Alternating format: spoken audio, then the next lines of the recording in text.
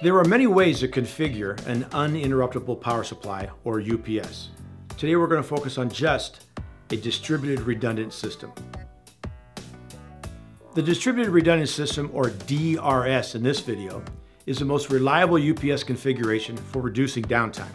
This configuration features two independent UPS systems, both capable of carrying the entire critical load.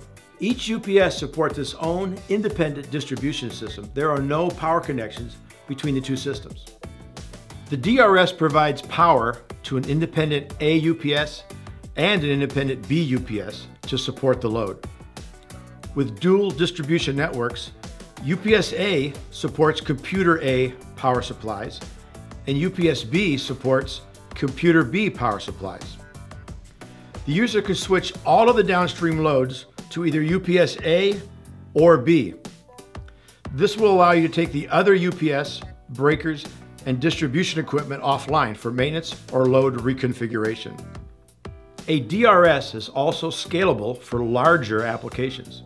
The end user can specify a conventional parallel redundant UPS for each side, A and B.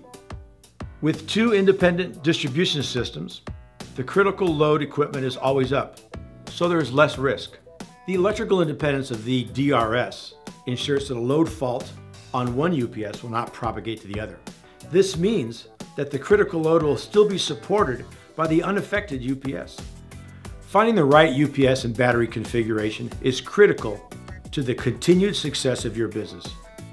You need to consider all the benefits and risks of each UPS configuration to ensure all of your needs and requirements are met. Titan Power makes use of best practices in design and engineering to deliver comprehensive power solutions.